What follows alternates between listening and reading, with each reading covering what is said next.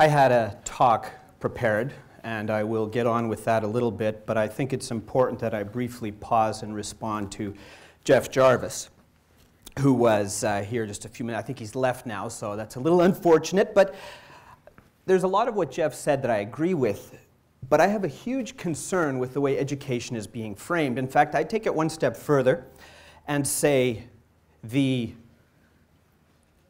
problem of education does not concern me quite as much as the solutions to the problem of education are starting to concern me. Education is not about building better Googlers. Education is not about building better corporate citizens, better employees for organization. Education has, in the words of Edgar Morin, one vital task: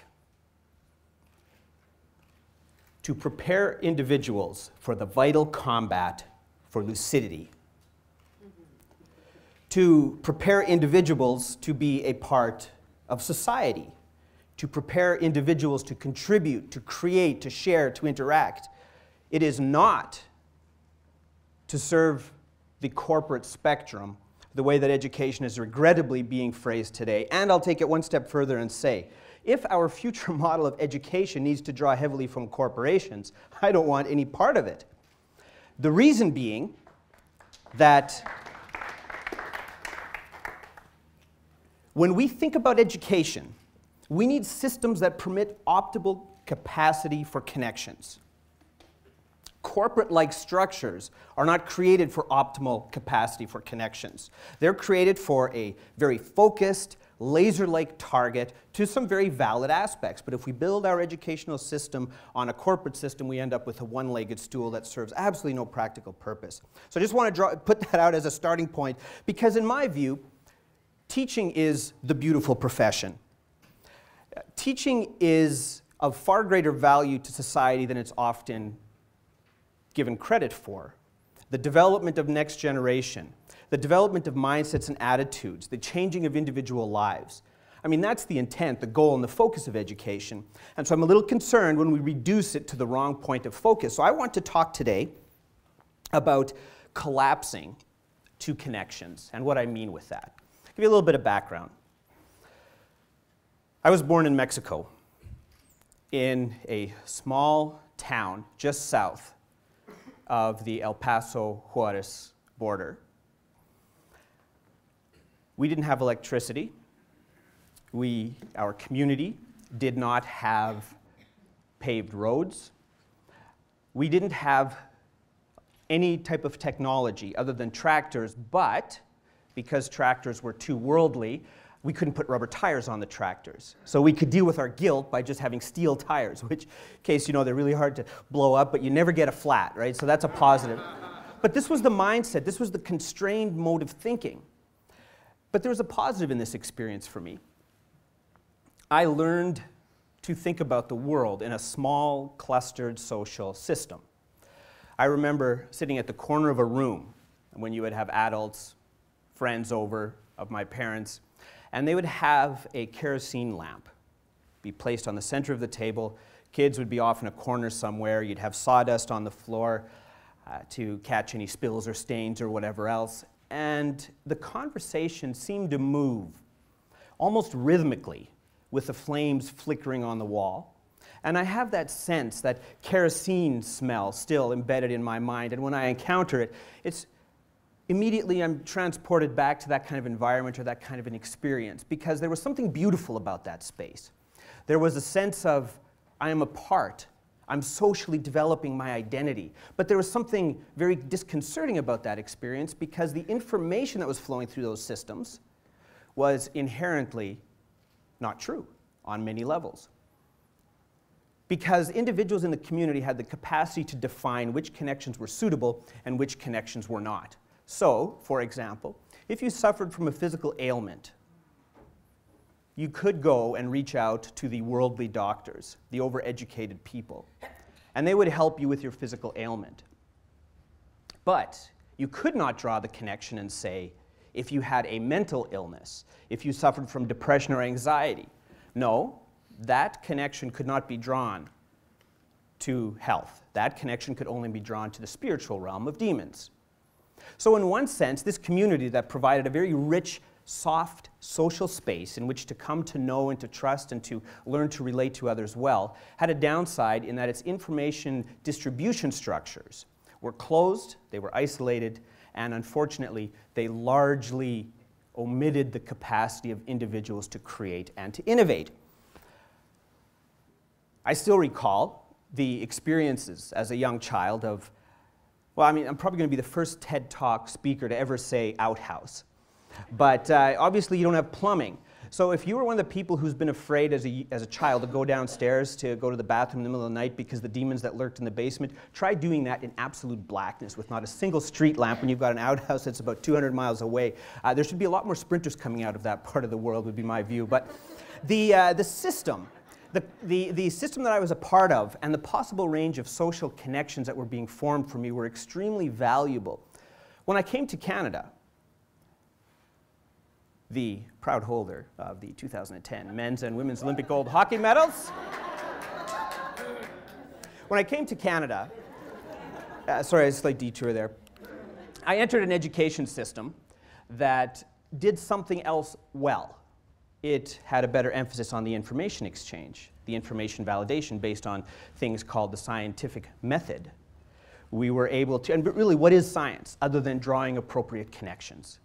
It's about saying, H1N1 is not caused by the spirits. There is a biological underlying cause for this. So the scientific method is really a structured method whereby which we challenge the value of the connections that we form between different entities. But came to Canada, started attending the school system. What was missing, though, those soft social experiences that permit you to feel a sense of oneness and identity that you have in these small social settings were gone, but instead there was a process of rigid information interrogation, which in itself was very valuable. So we shifted, in the educational system, for me at least, I exchanged my social identity for information value.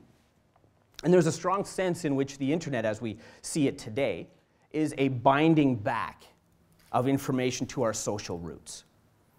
Tools such as, and it's the functionality I'm interested in, not the tool itself, but tools such as Ning, Twitter, Facebook, they enable us to create authentic information interrogation systems and offer a social overlay that simply wasn't possible in those kinds of contexts, at least when I first started attending the school system. But technology has a way, and this is my view, technology is philosophy. Technology is ideology. When someone sits down and designs a tool like Blackboard, they are telling me what permissions and what freedoms I have and don't have. The very same battles that we've fought, the pursuit of democracy, the pursuit of an open society, the pursuit of information dissemination, those very same battles are being repurposed in a digital space. If you take some time to read de Tocqueville and you gain a sense of localized government and the value of localized government, then you have a strong sense of the value of customization of learning resources within particular settings. So in many ways, we are renegotiating the parameters by which our society will function democratically based on the software tools that are being made available to us. In many cases, I think we're making a choice at times where we're willing to accept the convenience of a tool, the low cost or no cost of a tool, in exchange for freedom of cost. And I think that's a negative approach, essentially, that we're taking. When we start to consider, for example, the school systems as we have it today, as they're beginning to evolve with technology, we're starting to have the best of the worst of worlds. What I mean with that, the clustered social system that I had in my youth can be created through technologies in classroom environments, but they're often locked down and closed off, so they can't be created. The systems for information exchange and information interaction, similarly, are being reduced and closed down and locked down. So now we have a system where the information interrogation system, the critical skills that our students need to know in the vital combat for lucidity, those systems are being reduced and being controlled and locked down. And so we have a point where our individual learners and our social structures are no longer effectively serving the needs of individuals. How many of you have seen the movie A Private Universe, or at least the short documentary? Let me tell you about it. Private Universe was a program that visited a group of Harvard graduates. They asked them, why do we have seasons? 21 out of 23 graduates, alumni, and faculty were not capable of providing the answer to why we have seasons. These are Harvard graduates. This was done on the day of graduation. There's something missing here. There is a sense in which connectedness has gone awry. People have connected because we are by nature connection-forming beings. Social, conceptual, relational connections. It's ongoing, it's continual. But when we don't express, when we don't subject our thinking and our ideas to a network structure, what ends up happening is we have an information failure where we can labor under incorrect assumption for a long period of time, which is one of the reasons why I strongly advocate for learning in transparent means. When we learn transparently, we become teachers. The act of showing others how we're learning is an instructional task. In the same regard, every expression is an opportunity for connection in a digital space. Every tweet, every blog post, every podcast, these are all opportunities for connections and for future interaction around those connections. The Economist just has a recent post out which I think brings to the forefront the vital challenge society faces, which is, and it's called Data Deluge. And it's addressing the fact that, as we've seen with numerous incidents, whether it was 9/11, whether it was with the market meltdown of 2008, whether it relates to the spread of diseases or natural calamities, in most instances, there are enough foreshadowing points of information that we could have spotted and done something about it. The critical problem was one of connectedness. We were not bringing the connections together. And I emphasize, I'll say very directly, our focus in education should be to collapse to the point of a connection, to sense-make around social and technological connections. I don't emphasize networks as much because networks are really a high-level abstraction. Networks are a pattern structure. There are ways of representing what's happening. What we need to do educationally, in my opinion, is to reduce the process of the education system down to connectedness, because each of us has control at that level. We don't have control necessarily at a broad network spectrum level, but at an individual connection, one student relating to another student, we have control. Or, if we take it a different perspective, if we can, through effective data and information mining, be able to understand how my interaction with you resulted in a conceptual advancement on my part, that starts to become very valuable. The network, it's incidental in my eyes. It's the connection that's critical. The social and technological connections, for that matter, that are most vital. And I want to talk a little bit about an illustration of a course that I've run in 2008, 2009, and we'll be running in fall again with Stephen Downs. It was the Connectivism and Connective Knowledge course.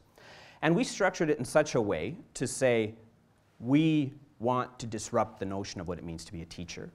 We want to disrupt what it means to be a learner. So what we did, we designed a course where we challenged the assumptions that we had about place-based views of education. So we said, you don't have to come to our space. You don't have to come to our LMS. You don't even have to write in blog services that we provide. We're going to start off with a reading list each week. We'll have some synchronous discussions. But other than that, we want you to blog, to tweet, to do whatever it is that you want in any format that you want. We want learners to experience what information overload means, because no one knows everything. In fact, some of the things, such as SARS and H1N1, these cannot be solved by an individual. They can only be solved by a network. That's the only way in which we can solve some of the big health problems or even issues like global warming.